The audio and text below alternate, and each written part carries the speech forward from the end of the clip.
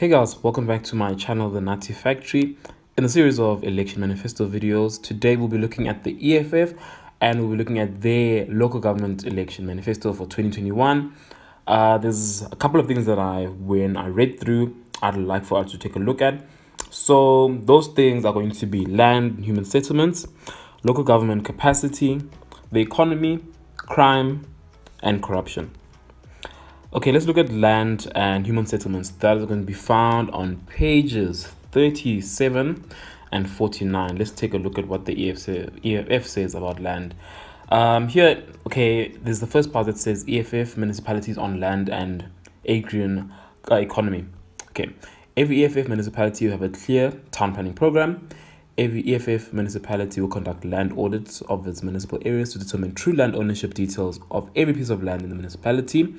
Every EFF municipality will have its own municipal land reform plan outlining municipal-based land reform targets. These targets will be aimed at resolving urban land hunger in urban and peri-urban municipalities and ensuring access to land for housing, urban, agriculture, and black-led industrial activities. Every EFF municipality will formalize all informal settlements under its jurisdiction and ensure that areas are provided with services and properly zoned to ensure that houses can be built in these areas in short to medium term. Every EFF municipality will establish municipal-owned an abattoir to support and source produce from mainly black livestock farming enterprises and ensure that these enterprises are provided with extension program services. Every EFF municipality will have land and agricultural development directed to prioritize availing land to needy citizens and providing all necessary support for agricultural development. Every EFF municipality will build and support fresh produce market for small-scale farm producers. Every EFF municipality will develop agricultural land protection bylaws, interesting, to ensure that land suitable for agricultural purposes is not used for any other purpose, but only for agricultural activities. Funny enough, they say this, right? Excuse me. And okay, let me put it to you like this. When white farmers would say, okay, you can't build on this land, you can only do agriculture on this land, or vice versa, the EFF will be the first to be like, no, we can do whatever you want in this land. But now you're saying that in your municipalities, you'll have control and make bylaws that ensure some piece of land is made for one thing, not the other. But, hey guys, every EFF municipality will procure its own food needs from emerging farmers. I'd love to see that. Every EFF municipality will build a new recycling plant by 2023. Interesting stuff on land. Last one on student accommodation. It says here every EFF municipality will make land and properties available for student accommodation and change bylaws to allow property owners to rent out properties for student accommodation. That I believe is a good thing in places that are close to universities and schools and TVET colleges. I think that's quite the good thing to look at. Okay, next we'll be looking at local government capacity. That will be found on page 43 of the manifesto. So what do they say about what local municipalities must be able to do? Okay, every EFF municipality will abolish tenders and insource the following services: security services, cleaning services, gardening, horticulture, landscaping, general maintenance, includes the repairs of building, refurbishment of infrastructure, catering services, IT services, auditing services, construction services, municipal bus services.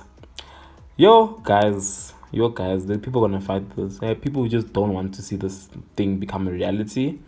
I really wonder if a lot of people just even accept this.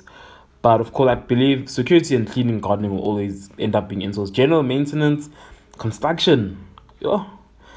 Every EFF municipality will abolish use of consultants and establish internal engineering and spatial planning units by December 2023. EFF municipalities will fill all vacant positions by December 2022. I wonder if filling those vacancies will mean processes and procedures are followed, HR staff is followed. Every EFF municipality will establish construction companies that will employ artisans and engineers on a full-time basis to build, maintain, refurbish all municipal infrastructure. Every EFF municipality will initiate a mentorship program to link retired artisans and engineers with junior artisans and engineers employed by municipalities. Like, that makes sense. This is literally needed so students can actually get experience. EFF municipality will absorb all EPWP into full employment by the municipality. Every EFF municipality will have a fire department and substation in every ward. Nyege. That I'd love to see that as well, man. Okay, EFF. What I like this one, I do like this point though. This point number 10. If you can look at the top of the page, EFF municipalities will introduce night shifts to improve service delivery. The EFF has been quite vocal on why clinics don't work 24 hours, but a hospital does. I do believe that honestly makes sense. It will alleviate queues.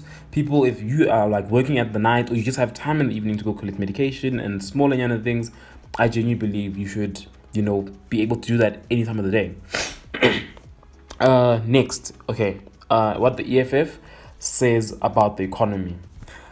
Every EFF municipalities will declare a special economic zone with zero company taxes and building allowances for all companies that require infrastructure in exchange for producing products that contribute to municipal services and create jobs. Yo. Every EFF municipalities will give property taxes and rates rebates for all companies that create 200 jobs or more. That's okay. That definitely makes sense as long as they're paying the people correctly.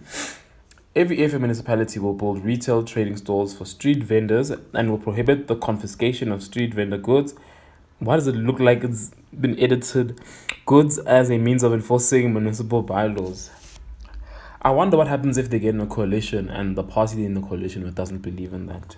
Because a lot of people, there's one side of the fence is like, you can't walk on the streets in Johannesburg, for example, because of people selling. Why not make designated places for them to sell? Whereas the EFF says sell anyway. Every EFF municipality will procure 80% of all goods from municipal special economic zones. Okay, every EFF municipality will provide waste reclaimers with training and processing facilities and access to market. Yes, that's good.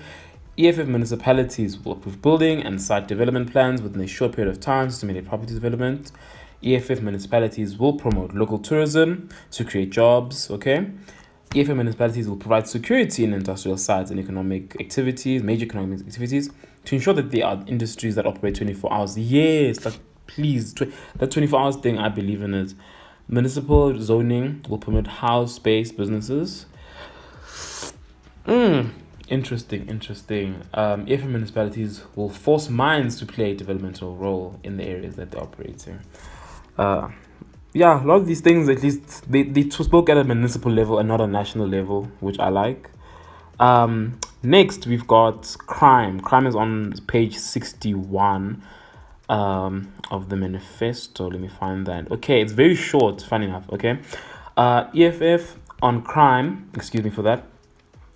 EFF municipalities will engage in consistent roadblocks, including random search, not at one place to fight transportation of drugs and illegal firearms. EFF municipalities will strengthen law enforcement to fight corruption, gangs, and drug lords. How? Like, this literally of the entire thing is like 2 sentences. Dude, that's a flop. This for me is like, dude, you're not even saying you want to fight crime, bruh. Yo, 0 out of 10.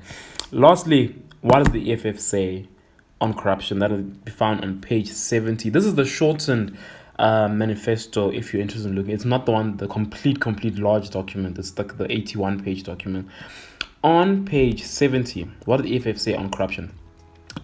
Every EFF municipality will establish an anti-corruption unit that will be headed by men and women of integrity.